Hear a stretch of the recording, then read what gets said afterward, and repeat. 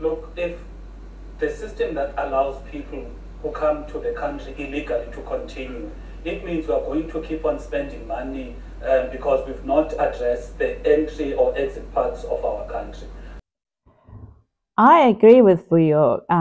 He is from the ATM, which is, I think it's Africa Transformation Movement. That's the name. Thank God there's no pen in there. You know how I feel about Pan-Africanism. Anyway, so he seemed to be actually making sense. And actually, a lot of things that he's talking about are things that I've been talking about in my channel, that this is how they need to tackle this problem, because this is a huge crisis. You should have declared national emergency. So our view as the ATM is that the government needs to focus on dealing with corruption amongst the Home Affairs officials that are stationed by the borders, and needs to build capacity for a track and trace system, so that if a person comes in the country, there's a system that determines whether this person is here illegally, how long they are allowed to stay here, so that they are able to be, to be taken and to be deported if they overstay their welcome. You'll recall that there's a guy from Japan. He spent 17 years in our country, not traced, simply because he was running away from Japan because he committed a crime there in Japan. But how could a person who was a fugitive of justice in Japan is able to stay for 17 years in our country without our systems in our country to track whether this person, number one, is in the country, what is the conditions of his stay here? Yeah, that is actually true, because even now there is a case right now of a Rwandan genocide person that is actually in South Africa, was arrested and then put into prison, but he's been there for a long time. The authority with this borderless, crazy, dangerous ideology have let this man was roaming around in South Africa. And you wonder why South Africa has so much high crime levels. It's this craziness. This is actually crazy. I mean, this is actually crime on itself for the government to even do this to its own citizen. A Rwandan genocide suspect has been moved from Pollsmoor prison in Cape Town to Helderstroom prison in Caledon due to a security threat against him.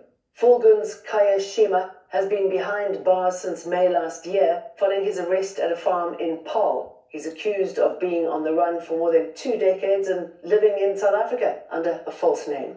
Fulgen's Kaishema was not in court today because police were unable to get him from the Caledon prison on time for his appearance. Kaishema is facing 56 immigration-related offenses and is believed to be the most wanted remaining fugitives of the Rwandan genocide in 1994. His family spokesperson, Joseph Habinshuti, says news about a threat of his safety in prison are not sure. And also we've got places whereby there's basically no borders. A person can easily jump. So without addressing those things, we're going to continue spending so much money. And again, there needs to be conversation with the Department of International Relations with these countries, because if you're going to have millions and millions of people coming from same countries coming to South Africa, the countries must take responsibility. It can't be that South Africa alone is going to spend so much money, but those countries are not going to be held accountable.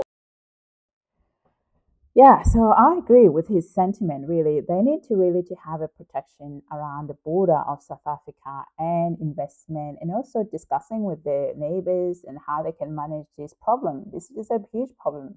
I don't know, good luck on that one, because most of these neighbors, they run by dictators, Zimbabwe, and you've got Mozambique and all of them.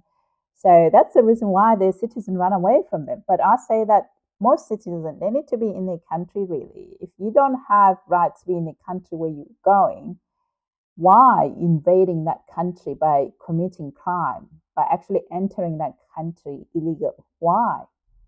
So I agree with the sentiment, but there also need to be a deterrent policy. I haven't seen a deterrent policy. I haven't seen any policy that actually discourages these people smuggling rings. Because what they have there is people smuggling rings and lawlessness and some element of corruption. You know, drone and camera and all of that, monitoring of the officials. Those are the things that you need to do.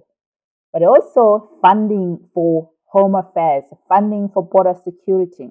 ANC has gone about borderless South Africa by removing the funding from that.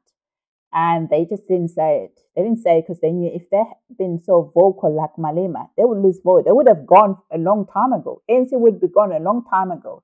If they had gone and said, oh, we need to have a borderless South Africa and all of that, yada yada, they would have gone. They would have been out of, it would have been another party that's actually ruling, not ANC. But they've been so sneaky. And that's what I'm saying to you, South Africans. You do not look at what they say. You look at what they do. Not what they say, what they do. In the next election, local government election, you need to look at the party that puts South Africa first. If the party goes about this and that, illegal, whatever, and still talking about advocating for international people that you don't know, you need to be worried about that party. So you need to vote for somebody that puts your safety, your national security, and number one priority. Not some party that will tell you that, oh, they're center right, but they're acting like lunatic, far right lunatic or whatever, or far left lunatic. You need a party that actually looks at the interests of South Africa. So that's my advice I have for you. If you're wanting to know what your choice is going to be, because there's huge choice. I saw that last year in May election. That was a huge choice you have there. But now you need to look at the policy and what they do about the policy. You cannot have a situation like this, kids being poisoned, but you haven't had anything from either one of them, except for PA and a couple. Okay? Because ANC, we know people are being poisoned because of ANC anyway. They cannot come to you and say they're fixing it. The problem is created by them anyway. So, you see, they created this problem with the borderless South Africa, with not knowing and checking, and having people they don't know to run the most high-risk business like food. Okay? So let's listening to this guy because he's kind of like talking about the same thing I've been saying in my channel. And I'm glad that at least we can see the center right, not the center left, the center right.